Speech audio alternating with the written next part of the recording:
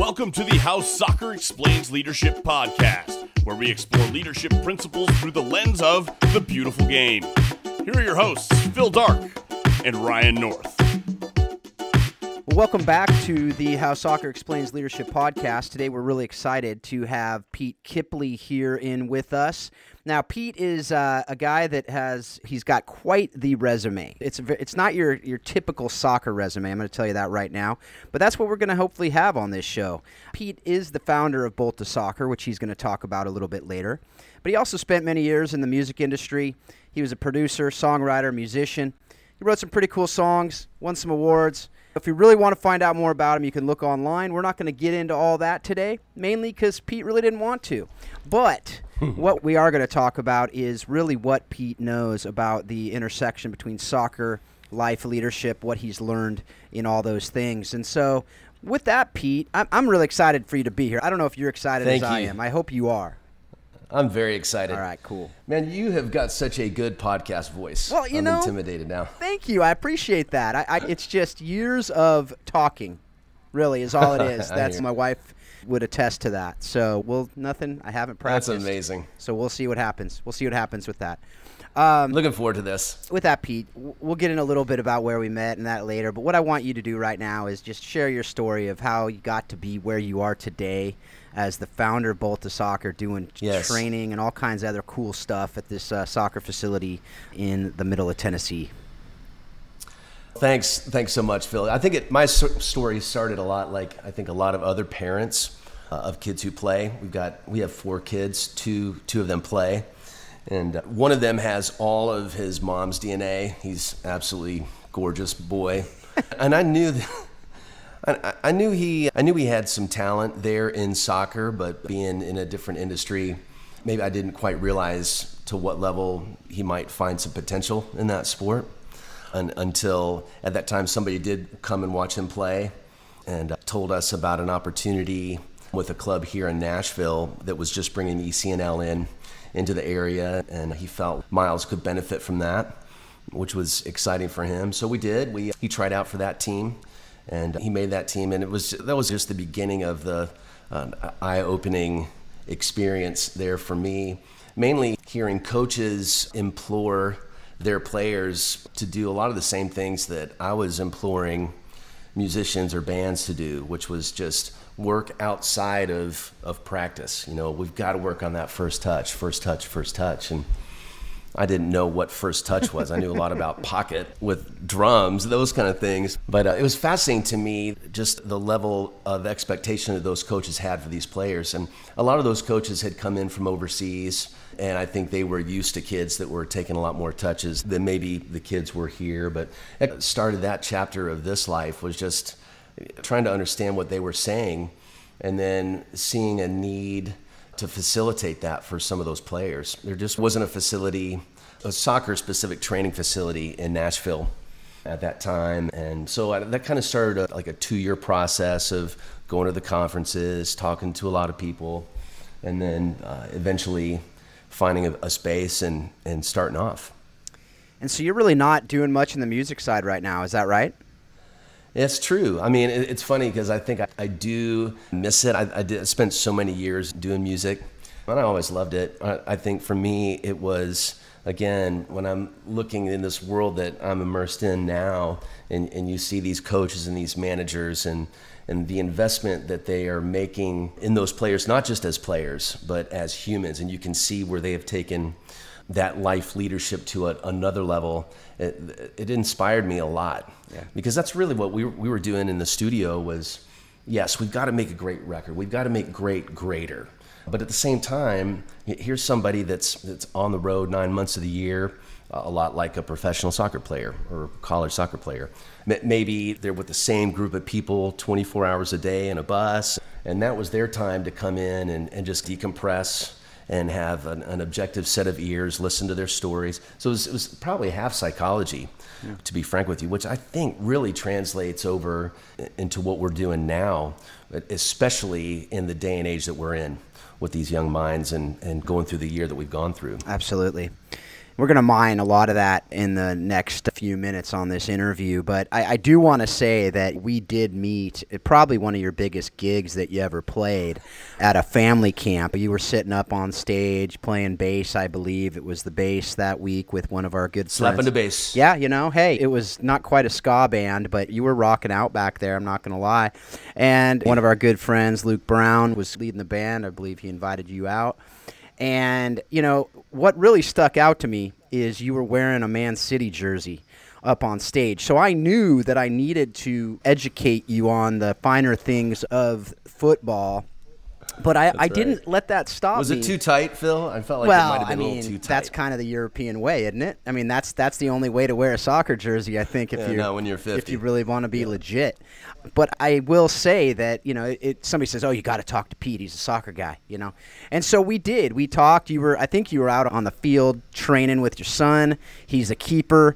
That automatically just, that's my kindred spirit there. And if I remember correctly, at the time, he wasn't the tallest keeper. That's really my kindred spirit. And so we just connected on that, right? And that it's those conversations we had talking since then that really did make me say, you know what, I got to get Pete on to talk with folks about this intersection that we talk about with that soccer life leadership. And with that, I want to talk a little bit about your philosophy at Bolta. On your website, it says that you're, curators, creators, and connectors. Can you just talk about that a little bit, what you mean by those, what you're hoping anybody coming to your facility will come away with, and how others can hopefully learn from that? I think I'm going to start back with the very beginning of when we started Bolta. I think in my mind it was, is it the nicest turf? Is it the best balls? Is it the great machinery? Is it the satellite trackers? Is it all of everything? And I went down that path through a bit of naivety at the beginning, thinking that would impress people, and very, very quickly realized the human element in this. I mean, it's a ball, it's a few cones, and a great trainer. Somebody that can invest in not just that one session, but the many years that lead up to whatever it is you want to accomplish as a player. And to me, I realized that this is a good opportunity. I feel like soccer is growing very fast. We have a new MLS team in our town. First year, they're doing amazing. Very proud of them. But as you well know, like soccer, up until maybe this year where everything's been put a little bit on pause, has become such a viable sport option, particularly for girls here in the States, but for a lot of guys too that you're seeing. And now I think we've got, 11 U.S. men players that are playing on Champions League teams in Europe now. That's going to greatly improve our chances, not only at just getting in this year to the World Cup, but doing well, having those players perform at those levels and then bringing that back to this experience here. But and as I started just meeting more and more kids, more and more parents, coaches, players, I realized that this is not a company that we're building. This is a culture that we're building. This is, and culture is so important, especially when you're melding the minds and how the mind and the heart and the body work with young players. And to me, it was, I just had hoped to be able to find like-minded people. I don't actually do the training. I curate the trainers. And I feel like in our neck of the woods, I couldn't be happier with the trainers that we have. I feel like they're the best, but it's just a good culture. And that we really experienced that during this pandemic, where all of a sudden we've got to shut down. Hey, it's mandated. So that means we had to shut down. And that's where we started. I feel like the cloth in our fabric just began to get a lot stronger, and finding people that see themselves and the players that they train and don't just look at this as how can I get through 60 minutes as quick as I can. Yeah. So that's what we're doing on the curation side. On the creation side, what we're trying to do is create more opportunities for players, whether they're coming in from overseas or if they're coming in from regionally, to be able to perform in front of, whether it's coaches at USL clubs or MLS clubs or at colleges, trying to create opportunities. So instead of just having hey, we've got buy 5 60-minute sessions in a package, but what we're really trying to do is focus that programming into, hey, where do you fit and what we might be able to do for you in the future. So just trying to create opportunities. And that's the focus that I have there at Bolta. Yeah, that's fantastic. And I was really just impressed with those three things, and also talking about the connectors, which I think goes to something else you talked about earlier today in this conversation, with the idea of how you got into the music industry is very similar to how you're seeing the kids are getting into the soccer, yes. Not business, but the idea of college, the idea of pros, the idea of getting to that next level. Whatever it is, you have the next level of music, you have the next level of business, you have the next level of whatever it is. So what are those parallel things that you've seen as you learn that our kids can learn from, but also people that are coming out of college, people that are coming into the real world, so to speak? Hopefully you all know what I mean by that. Obviously the soccer pitch is the real world, but to go into the business world, to be able to take this, what we're learning, to that life, those life lessons. Yeah, I remember when I was dreaming about getting into the music industry as a producer over several years. And again, the similarities they're just uncanny. You've got to do the work. You've got to continue to get better at your craft, whether that's your instrument or whether that's writing. I believe that songwriting, you use a muscle to do that. And you've got to keep that thing fit to be able to make sure that you're producing the best that you can on average there. But you know, what really helped me at the beginning was finding mentors, finding people that saw something in me and decided to make an investment. And that's what got me to Nashville, was a couple guys that were here that were doing it, that felt like there was some potential there for me. And I'll never forget these guys for the rest of my life. So they were like coaches, mentors, friends. Same thing here in what we're doing with soccer, is trying to identify those players that we feel like we can really assist in going to the next level. And a lot of that boils down to the philosophy that, yes, we want everybody to be engaged and love this sport. You've got to love it to want to stay in it. But you will see a few players that you can tell have got that potential to go to that next level. And I feel like especially now with COVID, and you're looking at the dead period for recruiting continually being extended. And then these girls, maybe they're sophomore, junior, seniors, that are used to having a social high school soccer experience, are stuck at home with their moms and maybe brothers and sisters, and they can't go out. I feel like a lot of these players are wondering, am I even going to go to college? Will there be college? It's a whole lot for a young player to deal with from the mentality standpoint.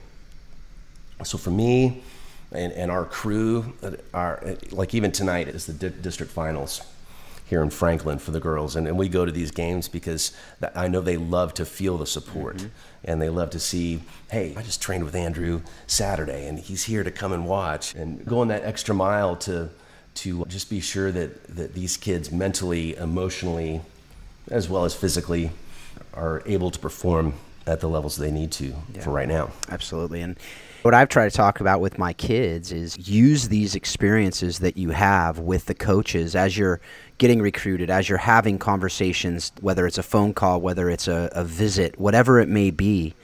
This is what it's going to be like in the future. Use this to practice for your future interviews for jobs, to also know how to evaluate whether you want to work for someone.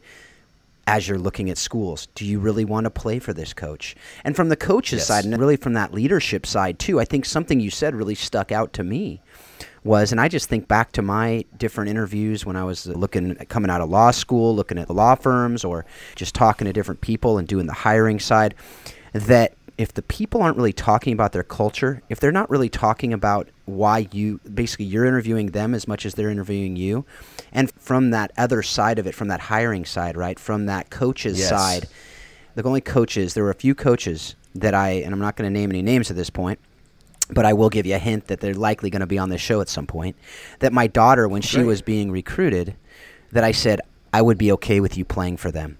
Each one of them said, who you are as a person is as important, if not more important, than who you are as a player. Absolutely. And they meant it. You could tell they meant it. They weren't just saying it as part of the pitch, because they had examples. And I think that's really important for us to remember too. And so what do you think about that? Have you seen that in the conversations? Absolutely. Yeah, and I think you bring up a very, very helpful point, not only for parents that are walking their kids through that process, but more importantly for the kids themselves. When you were saying, hey, use this time to practice. When you're in that, especially now, so now everything is almost like backlogged and jammed. I mean, coaches haven't been able to come out to games, haven't been able to come out to showcases.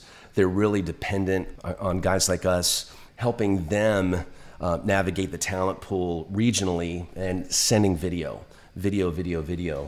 But as these girls and boys too, but as you're talking to coaches, I think it's very nerve-wracking, that first telephone call, because you don't really know what to say and you're nervous and maybe you don't know the right questions to ask. But then maybe the next call goes a little better, and then maybe you text the coach and you get to have the communication again. And I think it's understanding that, hey, this is just as much a part of my training as actually training, is learning how to have a conversation, how to speak with an adult, and then understanding those bullet points of what it is that you're looking for and navigating. The number one thing you've got to do when you're looking at a school is make sure that school is going to be the best for the rest of your life.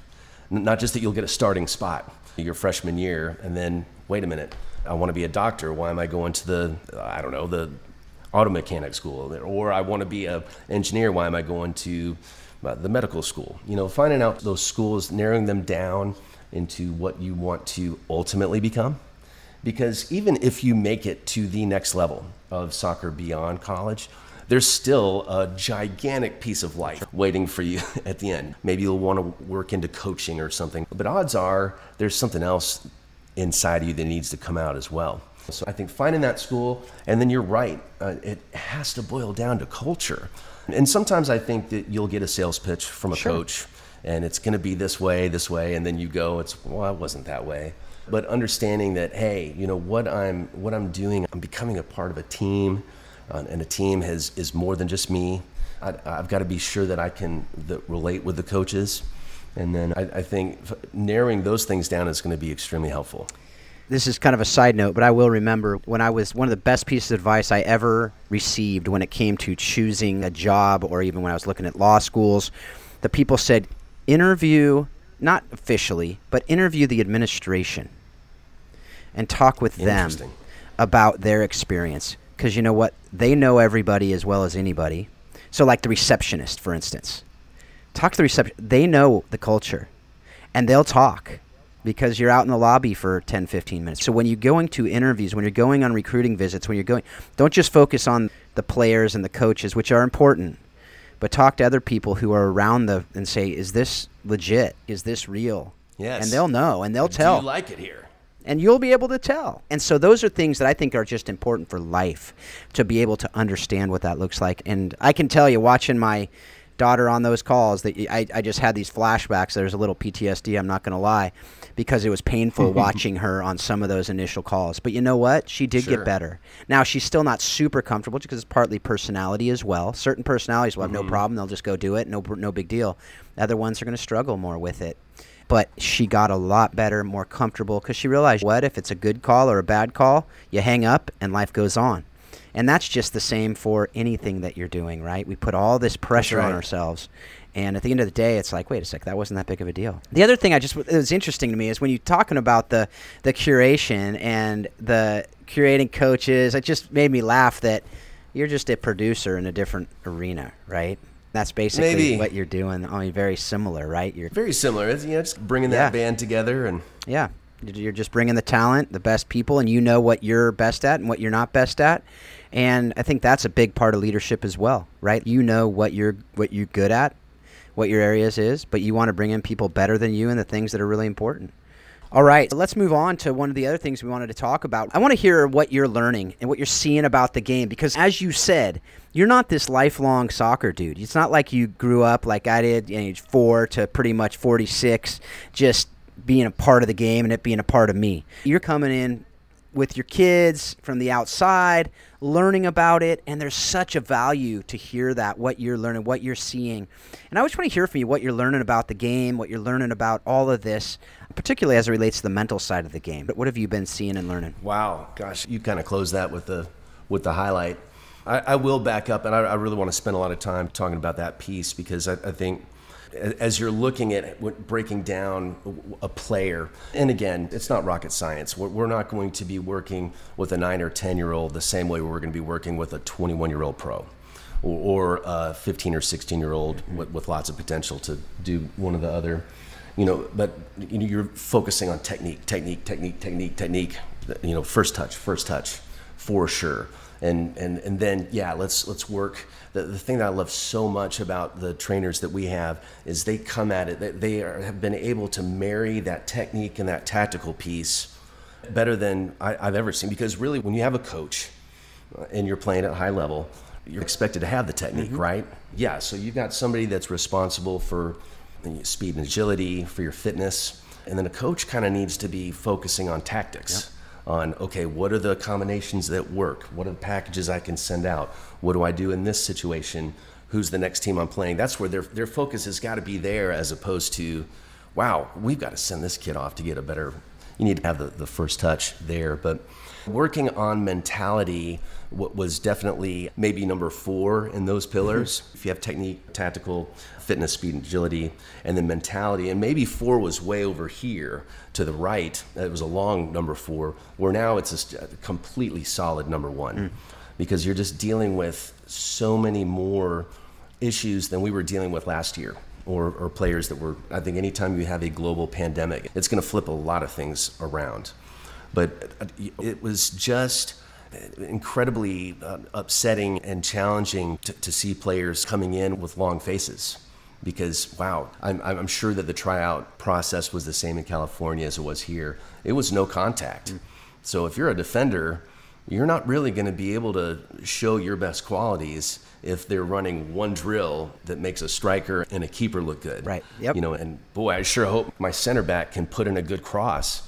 Well, they're used to defending crosses more than putting them in. Right. So just a lot of those kind of pressures. But my main concern isn't what's happening with them today or tomorrow or this week. It's what's going to be happening with them in 3 years, 5 years, based on what these kids have gone through. And you add to that the pressures that maybe some parents will put on those kids, which is something I really feel like we need to talk about. And on top of the pressures that they have for themselves and trying to reacclimate to society, because you can't really go to football games, can't really go to a prom. It's like, okay, we've got to work in these small groups. So really focusing on making sure that we're communicating with, like, how are you? We're building that trust. And I think for us, we've done a good job of having guys and girls that are just unbelievable trainers. Because I think a lot of times it's good to have somebody that, wow, you're playing pro right now. I want to play pro. Having them say, hey, how are you doing? Like, really, how are things at home? How are things with your teammates or your friends? And just breaking it down to the bare bones of communication with these kids and making sure that we're looking out for them mentally as the priority. Absolutely. No, I think that's so huge for parents to hear, for coaches to hear, for, I think, also business leaders to hear, for teachers to hear, for people who are impacting anybody that's under you. I think as a leader, you need to hear that very clearly, that you need to, I think it also is important to study the individual as well and to know how they react to different stimulation, to different encouragement, to different things that are part of what they are talking about here. So I think those are all critical aspects of just, I think, life, is to know who you're talking to know what that impact of your words and your actions and your tone will have on them. And so with that, I think what you talked about, and something that we don't really need to go into a lot of detail and give a lot of examples of it, because I think anybody who's been around youth sports at all has seen parents that are micromanaging, parents that are pressuring, and sometimes it's healthy and sometimes it's really unhealthy.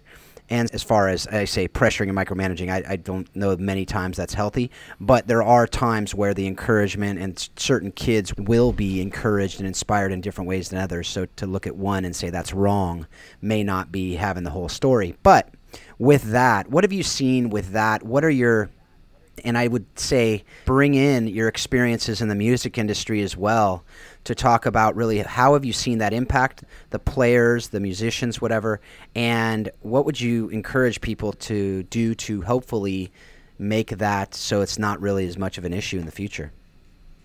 Yeah, I think that's where the rubber meets the road. Right there is that parent-athlete relationship. And I'm happy that I get to speak from both sides of that coin. A lot of our trainers are late 20s.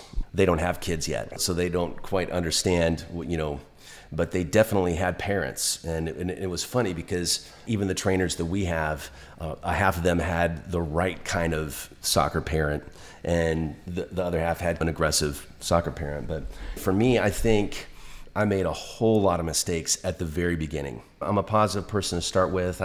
I definitely have such a hard time hearing parents that are putting that added pressure on their kids as opposed to keeping things positive. And number one, just learning to trust the process. In youth soccer, almost every club says, hey, parents, trust the process. For sure, you'll see those kids that maybe they put a ball in, maybe they miss the shot, and instead of, you're going to miss shots. You take shots, you miss shots. And if you watch a high-level professional take a shot and miss, usually the look on their face is a smile. It's like, okay, yeah, we all know I should have made that. I know I should have made it. The coach knows it. Right. The teammates know it. Okay, I'll make the next one. When a lot of times what we see are kids that when they miss that shot, the first thing they do is immediately turn to where the parents are and see if their mom and dad saw it. They don't look at the coach or the team. That's the first thing that they do because they know it's going to be a long ride home, maybe for just missing a shot. I think there's such a fine line in parenting and being a fan, and then as a parent, creating opportunity, maybe encouragement to, hey, if this is something you want to do, I'd recommend that you go work with this guy or work with this girl, or maybe we should look to go to this club. But that's where it needs to end, right there in that relationship, because what happens with the kids is all of a sudden they're feeling like their worth to a parent is based on a performance on a field, which is just planting the wrong seed instantly. Their worth has nothing to do. I mean, Miles, if he misses an easy save, we forgot about it the next week for sure. But that cannot be what he feels like secures his value with me as a dad. And for us, and I have a feeling you were the same way, we don't talk about soccer ever, unless he brings it up. Like sometimes there'll be a bad game, whatever, maybe 10 minutes down the road, he'll say, I can't believe this, which I love it when he talks about it with me. Yeah. But there's no way that he could take it if I was like, hey, what happened there in the 15th minute? That's an easy save for you. You see, he already knows it. Right. He's already beat up about it.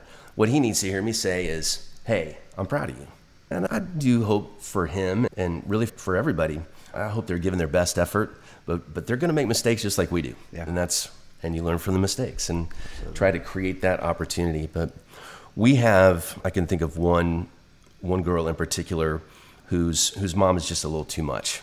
And it scared me to the point where she's texting the coach, really not supposed to be communicating with the coach. The coach needs to communicate with the player. Mm-hmm. But when she would come in even to watch the training sessions, I'd noticed that the player's level would drop probably 50%. And it's like, this is very interesting because she's at such a high level here, but then when this shows up, it drops down. And I think for me, my encouragement, I love giving talks to clubs and especially on behalf of parents and saying, hey, you really do need to trust the process. Not every club is perfect. Not every team or coach is great. You've got, that's great, not so great. But you've at least got to trust the process that they know what they're doing. Hey, just encourage your kid. Yeah. It's not rocket science.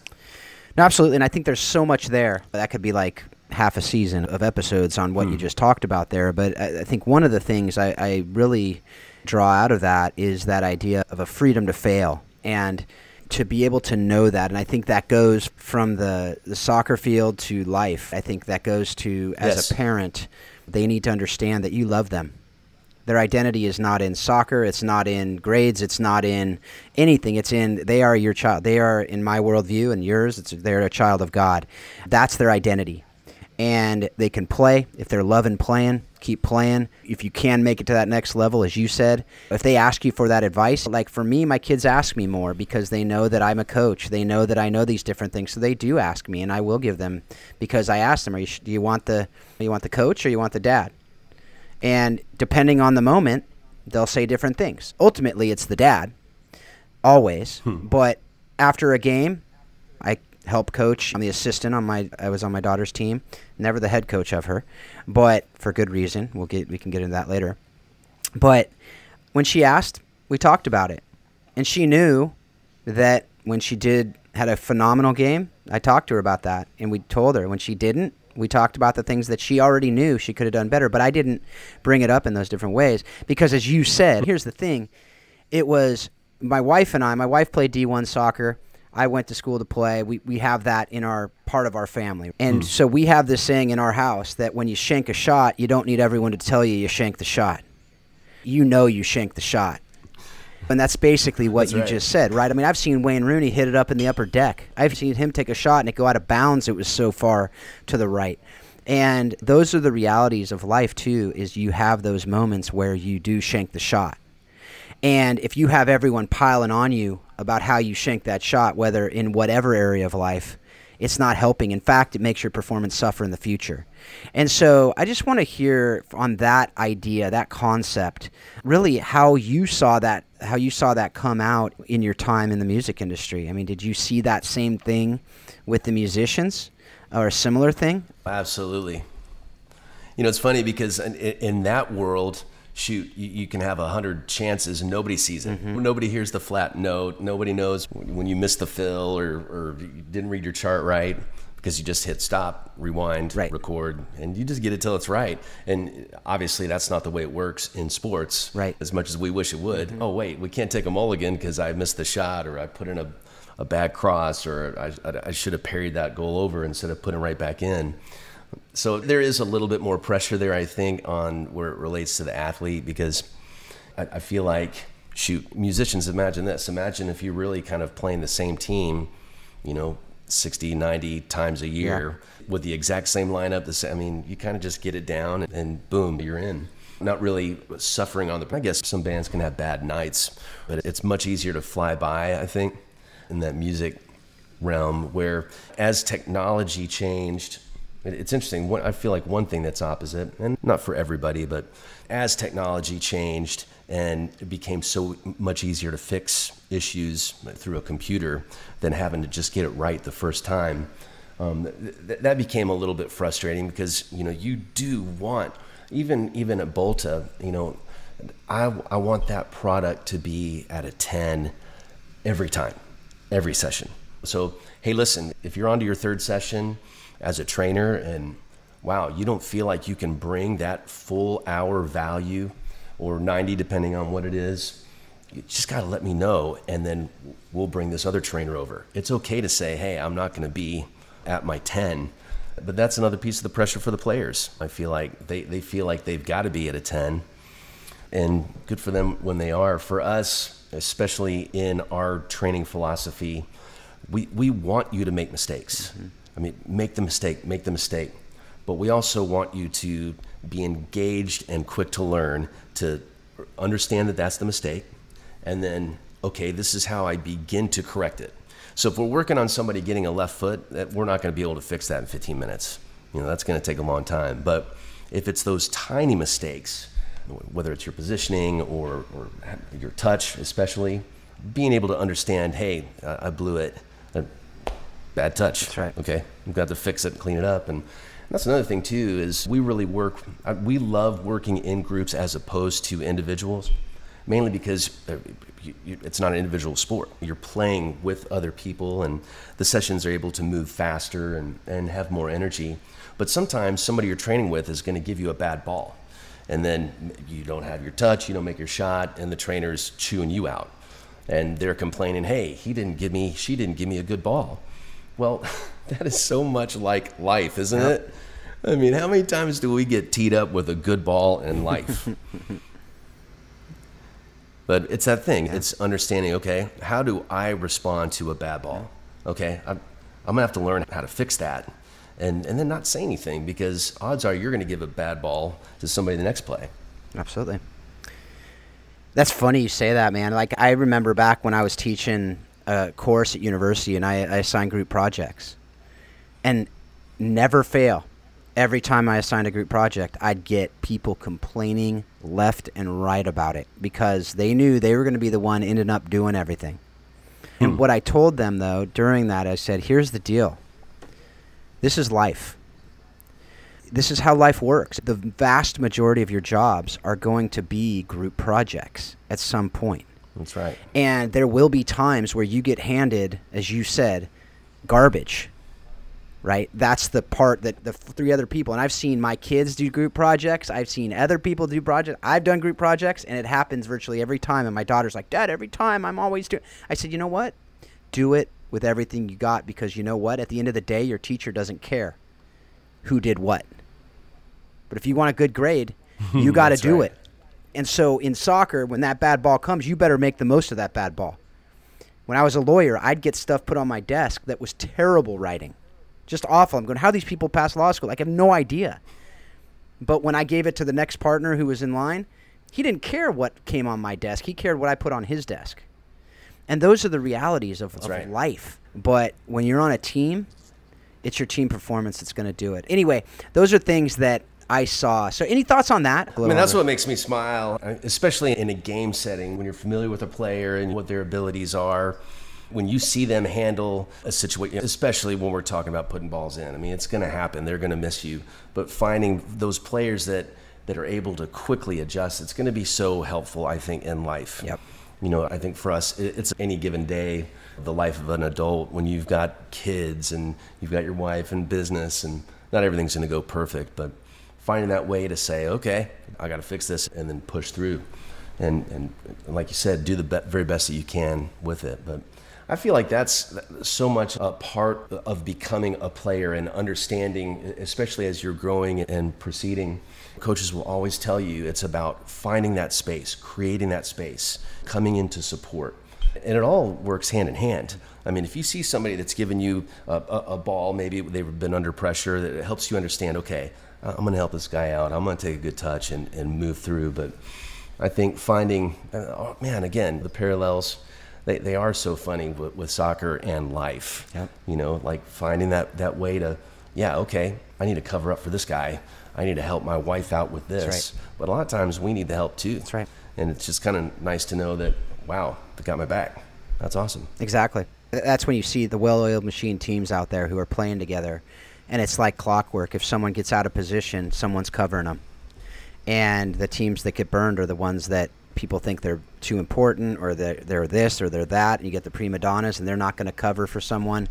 And then it's a weak link sport. You're going to be as strong as your weakest link. And so those are all things that, you know, we'll talk more and more about on this show, and I'll have to get you back on. We got a lot more we can talk about, but we are coming towards the end of our time together. But I do want to talk about a couple more things. One of the thing is what are some of the qualities of the best coaches that have come through your clinic, or who you have seen coach your kids that you've experienced? What are some of those qualities that are the common threads amongst those coaches?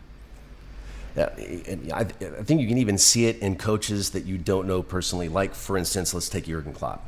Okay, for some reason, he has found this way to lead kids that are a little bit more difficult to lead than we were, maybe. You know what I'm saying? Like some of the millennial kids and the way that they communicate, you'll see other coaches that just, they fall out. It's because they're not able to adapt to the way. We've got to learn how these kids communicate. Otherwise, it literally sounds like we're speaking in a different language. But that's okay. That's just the way that life works. But you're looking at these kids now, and I think you bring up a great point by what you said there in that last segment.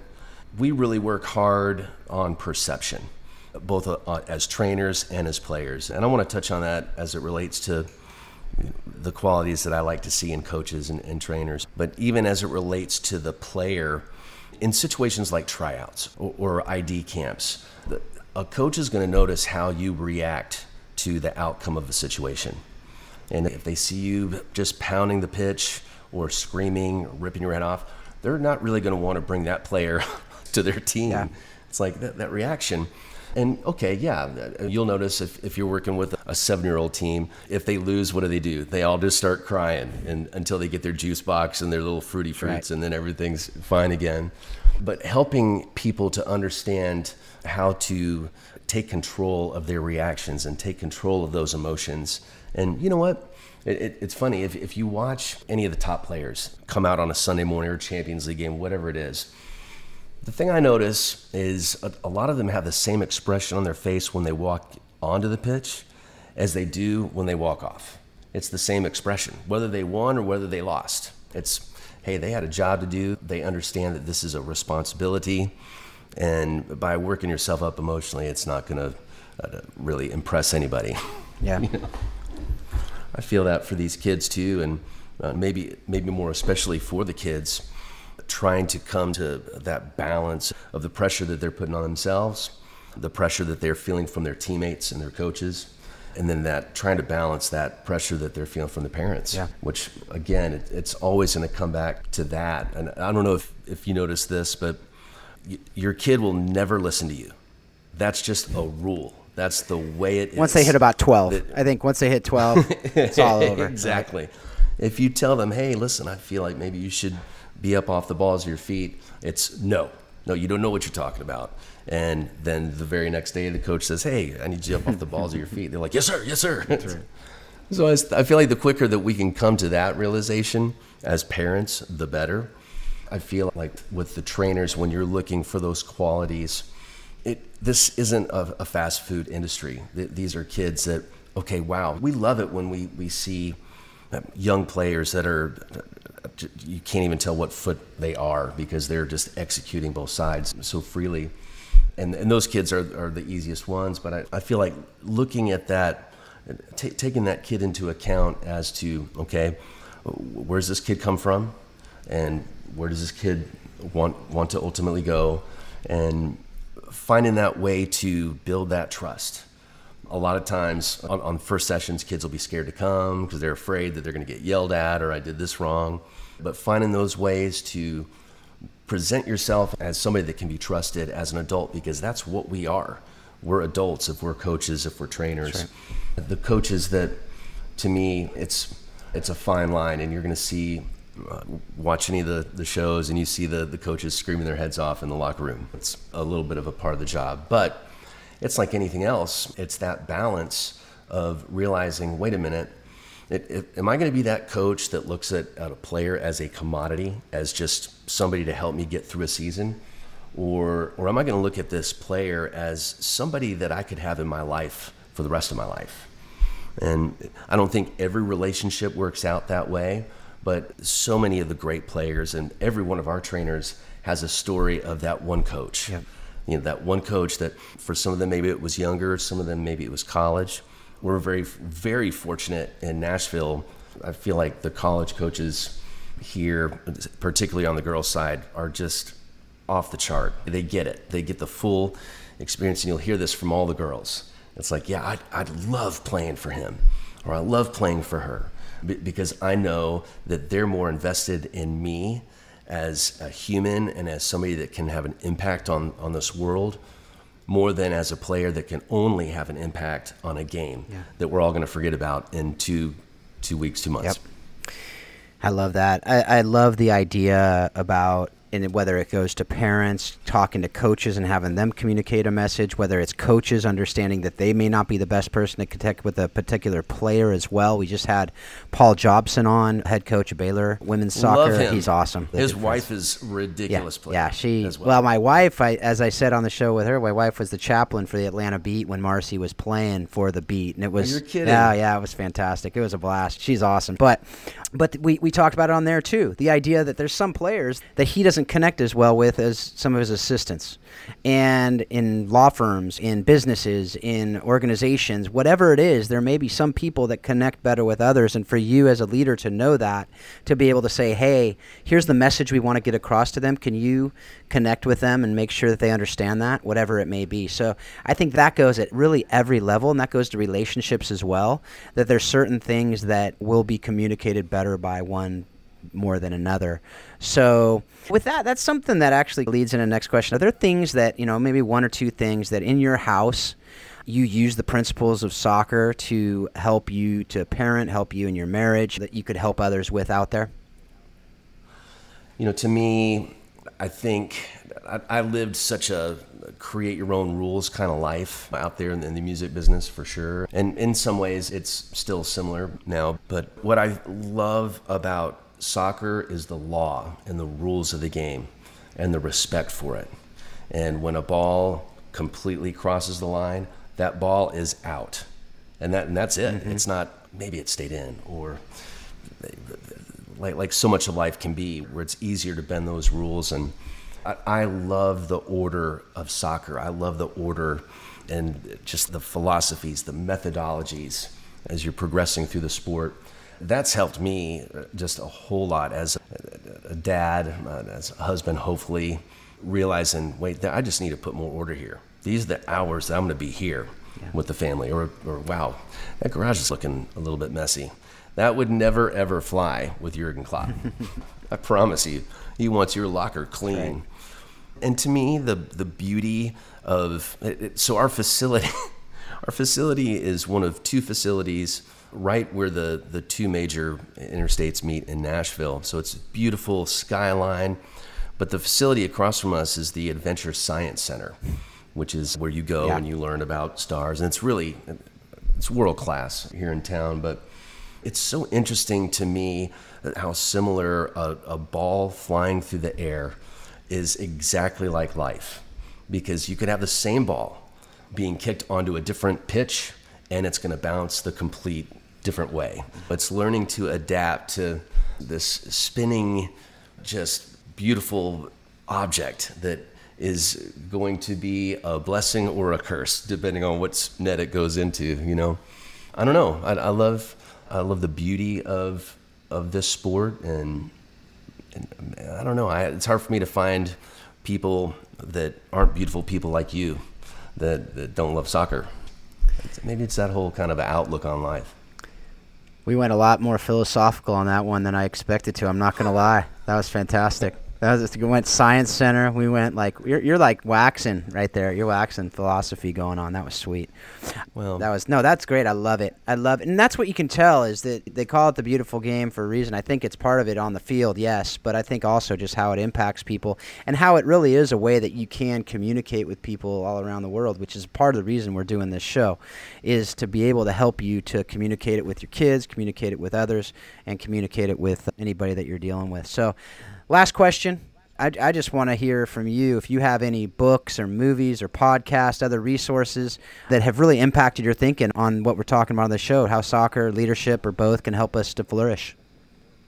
Yeah, I definitely got maybe a little over-immersed in the whole watching every single soccer game and every single show about it. I love watching those behind-the-scenes shows that are on Prime, starting with City and then Tottenham. I'm not sure how ultimately realistic those interactions are, but still, it's a lot of fun to be able to see that, again, tie that human element in. And if you're looking for something to watch about soccer, just get on Prime. The last two seasons with the Leeds United story, that team it's just fantastic. But I think even learning the lessons from, they're so fortunate with the coach they were able to bring in. And then even through disappointment of not being promoted in that first year, the fact that he stayed, I will forever be a Giant fan. Yeah, absolutely. I will cry when he moves on to the next soccer life, wherever that is, because that's the measure of a man. And every one of those players said, we're bringing this. That's right. We're bringing this next year. And it's a lot of fun to see them experiencing, even through COVID, what they're experiencing. But they're a really easy team to like. They're a really easy team to like and to be a fan of. A good friend of mine, hopefully he'll be on the show here in the future. A big Leeds fan. He lives in Leeds. So don't tell anybody. I mean, there's going to be, other than all the people who are listening, but as a United fan, I'm not supposed to like Leeds. But as you said, it's hard not to like them right now, given what they've been through. Now, when they play United, I'm not gonna be a big fan. However, sure, every other game, I'm like, man, these guys, not only are they fun to watch, but like you said, watching that on Prime, but also following it with my buddy it's just been a lot of fun to follow them and their story.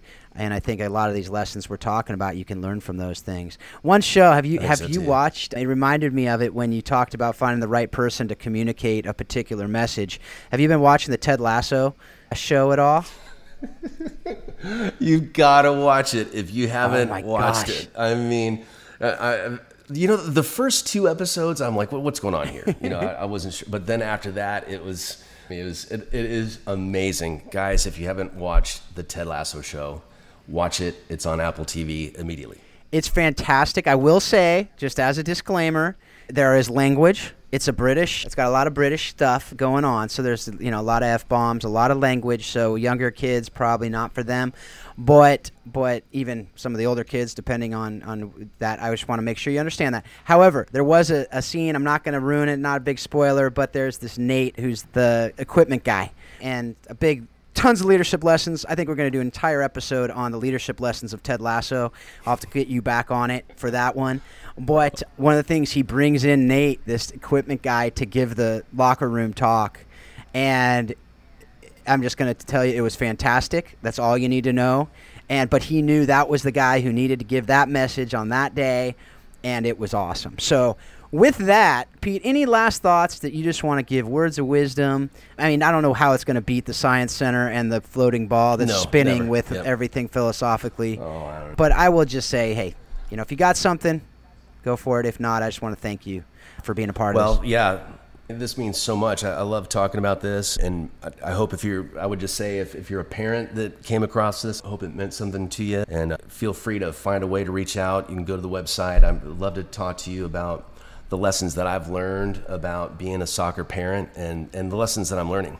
Still, it's an ongoing process. But man, I'm really proud of you, Phil. This is awesome in what you're doing, and you're a great example and leader as well. So I appreciate you letting me be on your show. Well, thank you, Pete. I look forward to getting this out and having everyone learn from you. And what is it, boltasports.com? Is that right? Or boltasoccer.com. Okay. Yeah, and if you're ever in the area, please stop by. Would love to meet you. It's down south of Nashville in Cool Springs. Well, it was. Oh, it was. It was. Now we're dead center downtown Nashville. Okay, that's new information for me. I'm glad I said something about it right in Nashville. So that's fantastic. A COVID miracle. Look them up. That's right. And also with this show, as you know, you can find it on Apple Podcasts, Spotify. You can also check it out at howsoccerexplainsleadership.com. Share it with others. And you can also, I encourage you, if you want to go deeper on these conversations, join the Facebook group. You can also find us on Twitter, Instagram. We'd love to further deepen the conversation there. Share anything that you have, any questions, any articles, any other things that you will help us to know how soccer does explain leadership and life and can help us to be better people. And I do hope that you take all that you're learning with this and you use it to help you to understand how you can use soccer to be a better person, to be a better leader, and to flourish in life. Thanks a lot. Have a great week.